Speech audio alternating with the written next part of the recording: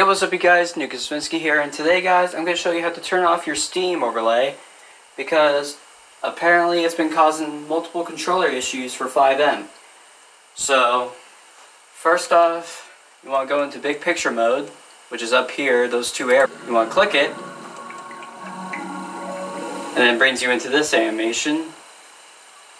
Then, you want to go all the way up here to settings. Then you'll see right here in the features section, Steam overlay.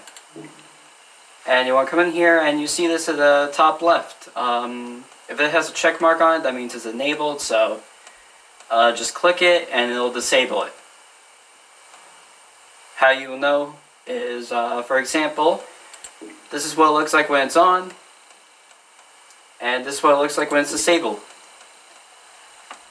So yeah, that is how you turn off your Steam overlay. And apparently it's been causing issues with controllers, and I was one of them. So yeah, hopefully this helps you, and yeah, see you guys in the next video. Peace.